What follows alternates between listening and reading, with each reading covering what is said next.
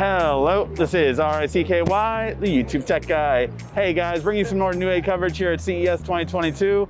And this one is probably one of the coolest pieces of tech I've seen to go from one medium to another. So this is a BMW car wrapped in an e-ink display.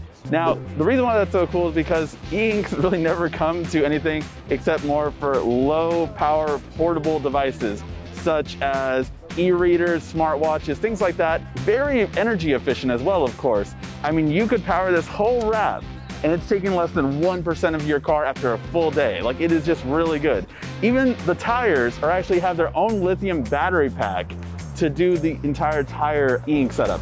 And that lies the difference too between something that is street legal, because you cannot have lights flashing, but e-ink isn't light. So that's really cool. It's also obviously not susceptible to sunlight. Like, you can still clearly see it even if there's sun shining right on it.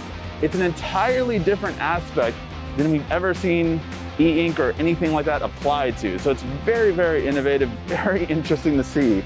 And I'm very curious to see what other kind of applications and creativity we'll see, not only from this, but also the different colors, because e-ink can go in different colors. This is black and white as a standard, which is standard e-ink, but we've evolved for a while now on e-ink materials. So you can actually do a white and green, or a white and blue, or a white and red. So it's really gonna be curious to see what we can see come out of this. You can do touch sensitivity implementations, right? If you tap it, it could have like a ripple effect. There is a lot of applications that could go with this moving forward, but it's a really cool concept that's premiering here at CES 2022.